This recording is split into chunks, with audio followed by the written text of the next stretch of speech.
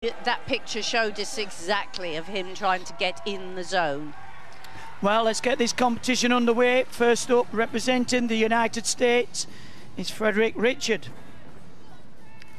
His first World Championships, and a very good opening first tumble, 2.5 twists in a double back somersault.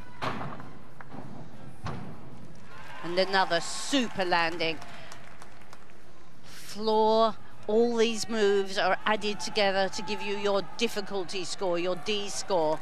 So that difficult element, it'll have a value and it'll be added in to the top 10 elements to give him a D score. And of course, any errors you make, like a step on landing, comes off your execution score. Just the tiniest hop there, your execution starts from 10.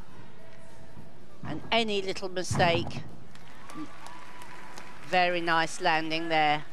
So far, he really hasn't given very much away to the judges. Each landing, very precise. Here we go. One big test. Full twisting double back, and for the first routine of this all-around championships, that was a steady start. Super start for the young American. He actually qualified in second place for the floor final, so he is starting on a really good piece of apparatus from in a hugely difficult routine. Plenty of height, such a springy and powerful gymnast.